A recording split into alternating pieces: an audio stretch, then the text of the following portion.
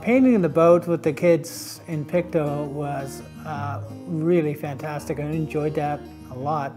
I mean, I go back in Pictou Landing more than 60 years, and I could see the faces of their, you know, their uncles and their grandfathers and everything. I can see the resemblance, and the family lines are still there. It almost reminds me of being there when I was young.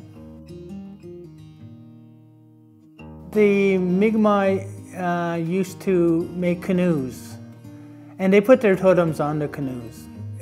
There's petroglyphs or motifs. We're painting the boats, and we painted the boats, so we can learn about Native American history, and so other people can learn about Native American history. We've been painting petroglyphs, which are they're like little carvings on rocks that the Mi'kmaq people use to document things.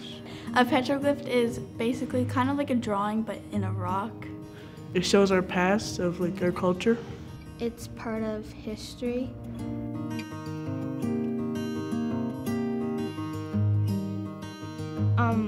I chose a turtle because it means truth, and you should learn the truth about Mi'kmaq people.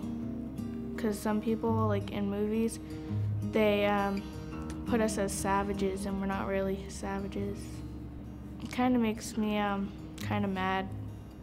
I drew a petroglyph of a hand, and it's kind of connecting to like the spiritual world or traditional past, kind of, where you can see two people and traditional hats, and yeah. It was like a woman wearing like this dress and a hat. It's like a peak hat. The petroglyph that I picked, it was like about people fishing. It seemed like a catfish, and they had like old canoes and spears. I find it's good to know how like our ancestors lived. It's good to know like what happened on the past, other than reading history books. Like this will tell you like first contact and whatnot, and like how things were, what they did, what they worshipped.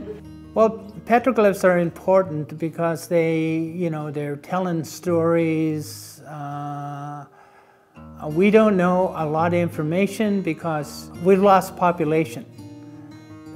We'd lost almost 90% or 95% of Mi'kmaq population, disappeared almost overnight.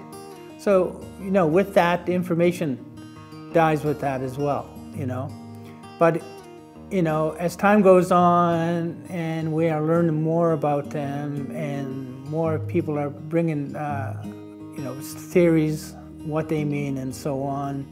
So more and more, I think we're learning about them.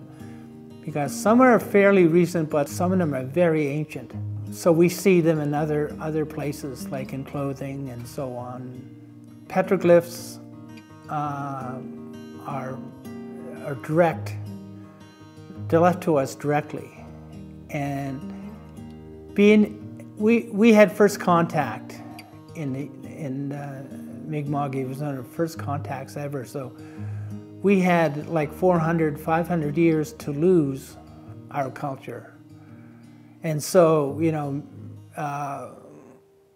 the petroglyphs are left, and that's one of the true things that we can count on as Mi'kmaq. They're written right there for us, right on the land. They're marks on the ground. That's what I call it.